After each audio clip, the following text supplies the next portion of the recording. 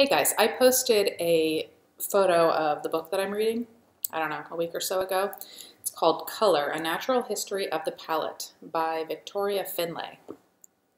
It's a really good book.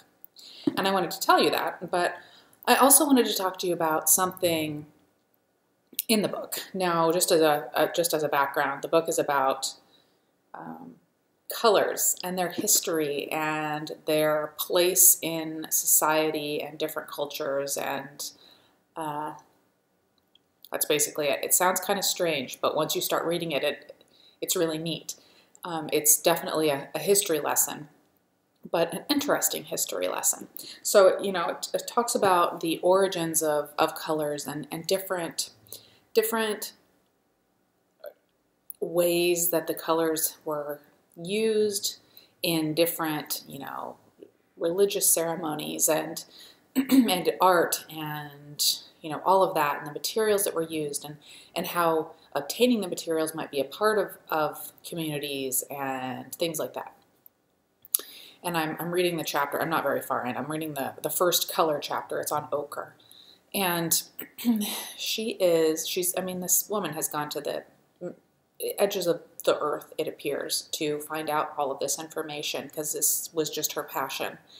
And in the book, she's currently in Australia visiting Aborigine peoples.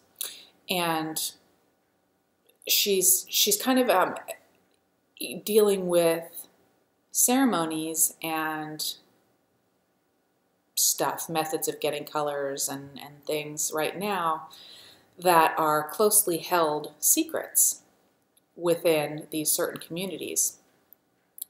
And, you know, she's trying her hardest to get all of this information and to gain access to places that, you know, normally people aren't able to go. Until this one part, she kind of has a conundrum, you know, a crisis of faith, so to speak. She gets to, I think, what amounts to a library, and there's information there that she might be able to get a hold of in some sort of special collection, but she's questioning whether or not she should even attempt to obtain this information, because the communities that the information is about don't really want the information out. They want it to be, you know, a secret within their communities. It's a part of their culture that they want closely guarded.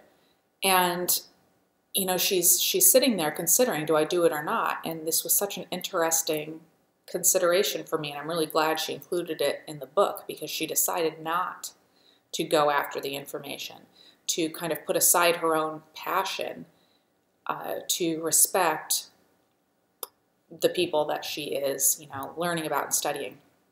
I just thought that was a really interesting thing, and I kind of connected it to my own life, because, you know, there's always rules about where you can photograph and where you can't. But I've also, and, you know, you have to make that decision if you're going to do it or not.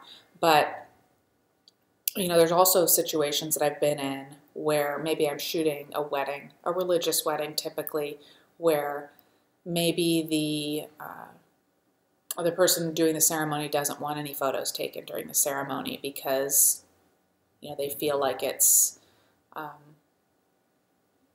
distracting or an insult or whatever it may be, whatever the case may be. Or, you know, I've photographed weddings for, you know, completely different cultures from my own, who maybe where it's a modern meets old world kind of a wedding, and some of the people there don't want their photos taken, and, you know, some do, and you know, the struggle of trying to figure out how to handle that.